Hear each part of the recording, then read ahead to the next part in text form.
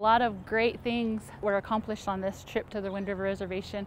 We were able to hear our community's voices. We were able to sit back and listen and take notes as to what we need to work on and things we can do to improve our relationship with the tribes and our tribal communities and our school districts.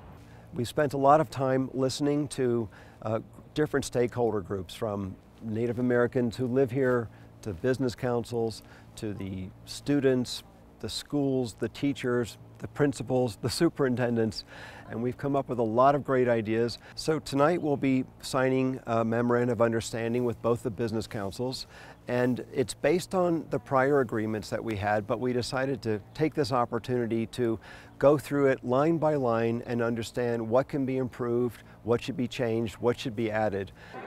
Well, you know, it's been in effect for 4 years already, and this is a renewal of it.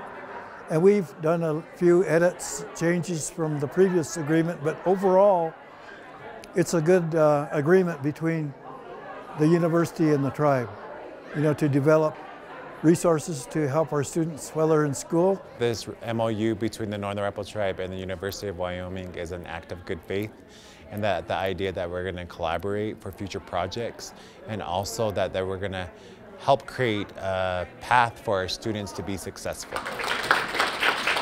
The revised MOU is groundwork to start establishing some attainable goals that we can work on here at the University of Wyoming between us and the Wind River Reservation, the tribes and the schools.